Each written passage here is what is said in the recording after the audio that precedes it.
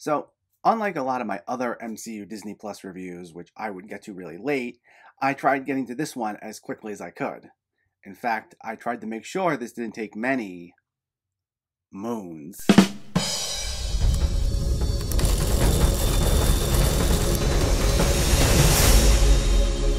What's going on, everyone? Welcome back to my channel. Today we're talking about the newest Marvel Disney Plus series, Moon Knight. Before we begin, let me know in the comments what your thoughts on the series were, if you already saw it, or if you were planning on seeing it, and make sure to hit that thumbs up button if you like these reviews, as it helps me out immensely by getting my content out there. And if you're new here, I hope you consider hitting that subscribe button so you can stay up to date with more movie and TV related content like Marvel reviews on a near daily basis. But let's not waste any more time and let's talk about Moon Knight. This stars Oscar Isaac as Stephen Grant, who discovers he's been granted powers of an Egyptian moon god, but he soon finds out that these newfound powers can be both a blessing and a curse to his troubled life. So, as I've done previously with my reviews of other TV series, especially all the Marvel shows, this will get into spoilers. So, if you haven't seen Moon Knight by now and you wish to know nothing, this is your spoiler warning. Go watch the show, then come back to this. But now that you've been warned, here we go. This is created by Jeremy Slater, who wrote the first and last episodes, and most of the series was directed by Mohamed Diab, other than 2 episodes by Justin Benson and Aaron Moorhead. And it's the introduction of a brand new hero to the MCU, with this having the distinction of being a rare project for this franchise these days that doesn't quite rely on you having to see every single other movie or show in order to fully understand what's going on here. In fact, you don't need to watch anything before seeing this. While this might contain Easter eggs and subtle references to other Marvel properties, you can watch this having not seen anything else related to the MCU before this. Which is something I know some audiences who might not be die-hard fans of this universe have been noting as a criticism, which I can understand. As much as I like the MCU as a whole, in these last few years, they have been reaching a point where you need to know a lot of what was going on in about 20 or so other shows and movies in order to understand whatever the newest installment is, almost like an ongoing comic book series. It's not as often now where Marvel puts out a new movie or show that feels more standalone, or at least feels quite as reliant on everything else in the grand scheme of things. So with this being the rare exception, it was a nice breath of fresh air, and right out of the gate, this was definitely one of the more intriguing first episodes of these Disney Plus shows. I'd say with these series, they have been pretty hit and miss in terms of hooking you in with something really fascinating right off the bat. WandaVision and Hawkeye were 2 of the strongest for me, while the other shows didn't quite convey that sense of urgency, nor was there really that interesting hook right out of the gate. I know some people might say Loki is in the former category, but I thought it was just a fine opening, to be honest. But this started off in a way that was certainly different than what you normally get in the MCU, because you have Steven, who's this timid gift shop worker, and he experiences all these blackouts and visions, and through most of the first episode, not only is he completely unaware of what's going on with him, but so are we as the audience. We'll see things through his point of view, where one minute Steven is being chased, and then he blacks out, and he's on a bus, or then he's falling, or whatever it may be. And we, along with him, don't know how he got to where he is, and it established a surrealist tone that we normally don't get to see all that often within the MCU, which, again, is refreshing. As I said, I like the MCU, but it's well known that this universe is known for having a lot of broad accessibility to it. As in heroes who weren't really all that well known prior to their MCU debut, these stories are still told in a way where it doesn't feel alienating or feel so in the dark for a good chunk of the project. But here, we start things off with an episode centered around this mystery behind a character who we don't know much about. We're only given so much of an introduction to Steven before getting thrown right into things with him. And you're trying to make sense of it all and put the pieces of this very strange puzzle together with him, which was a nice change of pace. The first episode moves at a brisk enough speed, and before you know it, it ends with him in the Moon Knight costume, taking on an alternate personality, soon revealed to be Mark Spector, and he uses these superpowers he didn't know he had in order to save himself from getting killed. And I thought that was a solid introduction to this character. And also in this episode, we get introduced to our series villain, Arthur Harrow, played by Ethan Hawke, who's this mysterious cult leader who's looking for a scarab that Steven unknowingly has in his possession, and who we quickly find out is the servant of an Egyptian god named Amit, who he's looking to release from imprisonment. And I will say, before going any further about the rest of the episodes, that both Oscar Isaac and Ethan Hawke themselves were great here. I do have more on their respective characterizations that I want to get into, but in terms of just their performances, They both give it their all. And these are two actors who I was very excited to see brought into the MCU. Like, Oscar Isaac is a very charismatic actor, and he's always had great leading man energy about him, and he especially brings out that charisma when he's Mark. And we'll get more into Steven in a moment. But Ethan Hawke is someone I've always found to be very underrated, but I think he's able to bring a lot of gravitas to anything he's in, and I think he's someone who's gotten even better over time. And as the series antagonist, he also knows how to bring about that charismatic energy, though he channels it into a much more sinister persona that makes him an eerie presence. And the one element I found to be strongest about this series as a whole are all the performances. Another of the big standouts in the supporting roles is May Callumway as a woman named Layla, who turns out to be Mark's wife, but first encounters him as Steven, who obviously doesn't recognize who she is. But she's someone who knows how to take charge of a situation, having an active role in Mark and Steven's journey, and she gets a few solid action scenes herself, which I found to be some of the more satisfying moments in the show, so I found her to be very endearing. Plus, you have F. Murray Abraham providing the voice work for the Egyptian god Khonshu, whose powers Mark and Steven channel when they are Moon Knight. And while his dialogue is mostly made up of fairly standard lines of this godly being proclaiming who he is and trying to serve as a guide for our protagonist, and it's nothing I necessarily call memorable, I will say F. Murray Abraham's voice work itself was great. So he's certainly another welcome addition to the cast here. And as we get further into the lore of these Egyptian gods and what Steven and Mark were up to prior to the events of the series, there were some cool, interesting concepts brought up here, mostly due to some of the visual spectacle that was on display. I liked the costumes for both Moon Knight as well as Mr. Knight, which is the alias Steven uses. I liked whenever we got an in-depth look into the world of the gods, as well as this alternate reality we explore in the later episodes.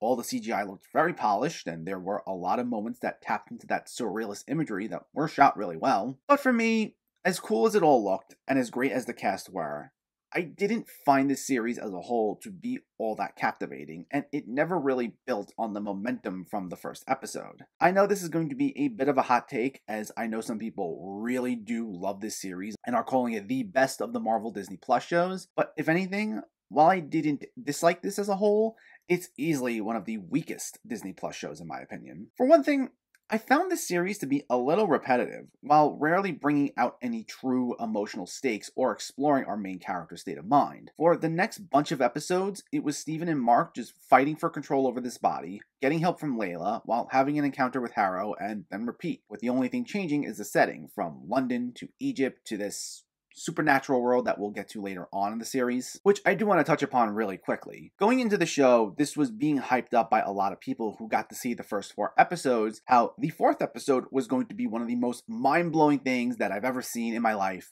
ever. And it was fine. I mean, it was certainly intriguing compared to what we've gotten so far, and it did set things up for a potentially interesting final 2 episodes, but as far as like my mind being blown or something, that really didn't happen. So, in the final few moments of the 4th episode, we see Mark, after being shot by Harrow, wake up in a psychiatric hospital with Harrow as his supposed therapist. And we actually see him encounter Steven in a separate body, and they have all these surreal encounters, like seeing a tomb in one room and a hippo-headed goddess in another, and we don't know what's going on, as it's a complete change of pace from everything else we've seen in the show thus far. And that's all fine. I like that we got this change of environment, but I don't know about mind-blowing. I mean, we're talking about a series that involves a guy with 2 personalities that experiences blackouts and has powers from ancient Egyptian gods, and it seemed kind of obvious that we'd eventually get a moment in the show that went a little further into its more supernatural and surrealist elements. In this case, us finding out in the next episode, it's actually the afterlife. But even if it wasn't that exactly, I figured we'd get a vision or a moment where we're literally just inside a character's head or something. I mean, I don't know, it could just be me. It was a fine moment, but it really wasn't anything mind-blowing. It seemed inevitable that we would get a moment like this, given the feel of disorientation this show is built upon in its first episode. So this is why I always try going into things with tempered expectations, because this really didn't live up to the hype that was being built around it. But beyond that, with all these surreal moments and cool imagery and whatever else that was thrown our way, rarely did I feel we actually explore any sort of emotional depth between Mark and Steven. Now, we do eventually see that in the 5th episode, in which we explore how both Steven and Mark inhabited the same body, which turns out to be that Mark created Steven in his head to help cope with his mother's abuse, which I thought was a really poignant storyline. But before that, every other episode didn't have that much nuance to them, so my emotional investment only went so far. I mean, we do get a lot of exposition throughout each episode, detailing the lore behind these gods like Khonshu and Amit, and it's in between some of those well-done action scenes that I mentioned, but it just needed a little something more to not make these moments feel so hollow. And I think what didn't help either is that I wasn't exactly the biggest fan of Steven's character. I mean, I get the point was that he was timid and he just wants to live a normal life and he doesn't understand what's happening to him. And in that way, he is relatable, but I found the way he's presented here to just come off as nothing but whiny. Like, I understand he's supposed to be scared and he just wants control of his body back, but the way his dialogue's written, it never felt all that compelling, if I had to be honest. These moments of Mark and Steven fighting for control felt like borderline amusing bickering rather than a truly emotional storyline about someone fearing they're losing their mind. And not that I don't find some of these bits to be funny. Like I said, I'm all for jokes in superhero shows and movies thrown in there to cut the tension. But after a while, it all felt so one note, and we get 6 episodes of this, so I wanted something a little more there. And I mean, Oscar Isaac does what he can here, but I found it to only go so far. Now, for some, maybe you don't have as much of an issue with this. Some might like both Mark and Steven equally, so maybe you'll find that fight for control between them to be a little more compelling. But for me, while I thought Mark was an intriguing character, Steven, on the other hand, didn't really do much for me. I think had they tried exploring different avenues with him, and it felt like there was more to his personality than just whatever we got here, then maybe I'd feel differently. On top of that, I also wasn't the biggest fan of Harrow's characterization. Like I said, Ethan Hawke himself was great, and his introduction in the first episode set the stage for quite possibly one of the most intriguing MCU villains, but I found him also to be very one-note. He got the eerie but oddly charismatic persona down that I mentioned earlier, but his general characterization felt like nothing more than just your typical baddie who wanted power and to take over the world and all that, and it's all stuff that we've seen before. Every time we see him, he's trying to find a way to obtain this power, and that's about all there is to him. Despite being the series' antagonist, he felt like background noise. So as much as Ethan Hawke tries to add this menacing presence to the show, because of the pretty bland writing for the character, it only went so far for me. And some might say the conflict was really more about the internal conflict between Mark and Steven and not just a typical good versus evil storyline, and that's fine. I think that's actually more interesting. But that still doesn't excuse the poor writing for someone who's going to be our main antagonist. Like, we're supposed to feel the stakes increase every time we see this character, and that just didn't happen for me.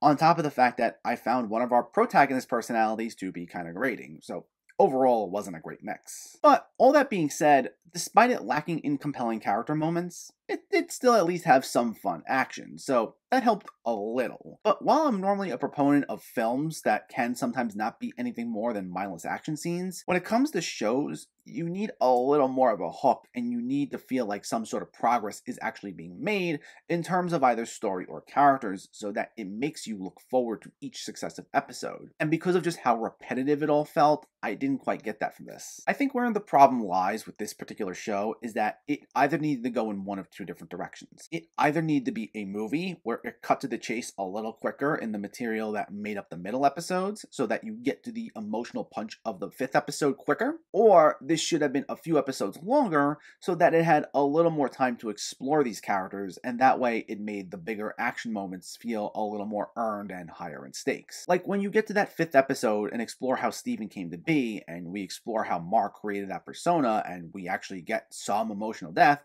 it made for a nice payoff. But we also just didn't need 3 episodes of one-note bickering between the two to get to that point. Like, if we got this in movie form, you could have condensed that repetitive bickering from episode 2 through 4, and then we get that emotional gut punch from episode 5 much quicker, and it would have had even more of an impact, in my opinion. But then again, even once we started making some progress here with that 5th episode, the show once again quickly loses its momentum in the 6th and final episode, where it becomes a pretty standard Marvel CGI-heavy beat-em-up that's almost totally void of the layered depth it just previously explored. All that great character work we were looking for and finally got, time to abandon it, and we go back to more of the same as what we got before that. And as much as I like the MCU in general, this is a problem they can have from time to time. I'd say 2 of the most notable examples recently are in Black Widow and Shang-Chi, which, up until their 3rd acts, had a solid enough balance of action and emotional character development, Shang-Chi especially, but once we get to the final battle, They'll drop any sense of nuance they have and just go all in on the mindless and not all that creative looking CGI. And not only did it cause those films to lose momentum,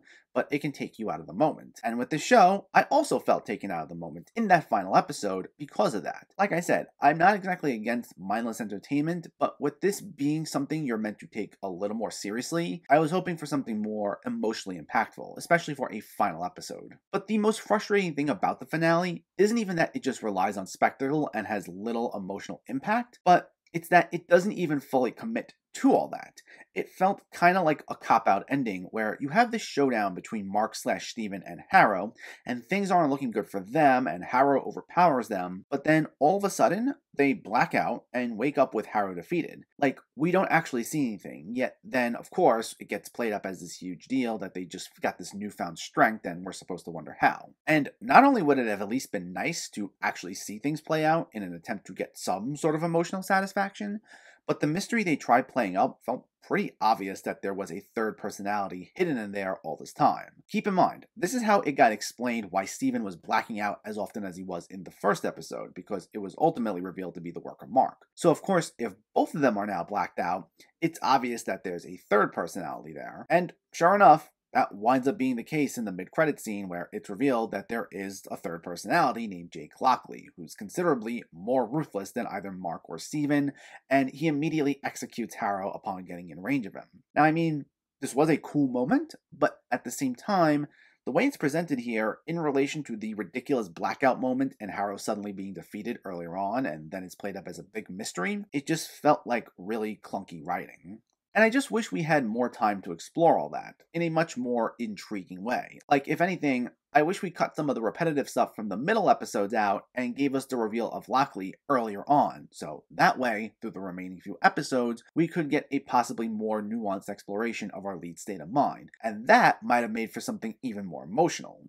Because you have Mark and Steven who, despite butting heads, do try working together, but they just bicker a lot. And like I said, that only goes so far from an emotional standpoint. However, Lockley seems like a much more sinister personality, and he's more willing to work with Khonshu, as opposed to the other two who wanted to be done with Khonshu by the end of the show. So with a personality whose interests seem to be aligned considerably different from the other two we've been following, I think that would have made for much more intriguing inner turmoil for this character, and then maybe that would have propelled this show to greatness. Now, I'm sure that will be one of the primary focuses of this character's next appearance, whether it be a team-up movie or a solo movie, because right now there aren't any plans for a season 2 of the show. But for this outing, because we didn't get to explore quite as much of that inner conflict, at least not in a particularly compelling way, it only amounted to something that was just alright to me. While Moon Knight starts off as intriguing, giving us this air of mystery and feel of disorientation in the first episode, it rarely ever built upon that momentum from there. While Oscar Isaac and Ethan Hawke were both great, and there were some cool enough moments of action, rarely did it feel like there was any sense of emotional depth or nuance, instead opting to take on a very repetitive structure for most of its 6-episode run. Things pick up in a very compelling 5th episode, only to then dip back down in quality with an incredibly underwhelming finale. It had some cool surrealist moments, and for fans of the MCU, obviously you don't want to miss this, but it's definitely one of the weaker entries in this franchise, and it just only amounted to an okay time. Moon Knight gets a 6.5 out of 10. So let me know, did you see Moon Knight, or are you planning to see it, and what were your thoughts? Is this one of your favorite MCU shows? Is it one of your least favorite? Let me know in the comments below so we can discuss. Also, if you enjoyed this video, please give it a like, and share it, and for more movie reviews and film discussion, please make sure to hit that subscribe button to stay updated. Thanks for watching everyone, and keep having fun with film and TV.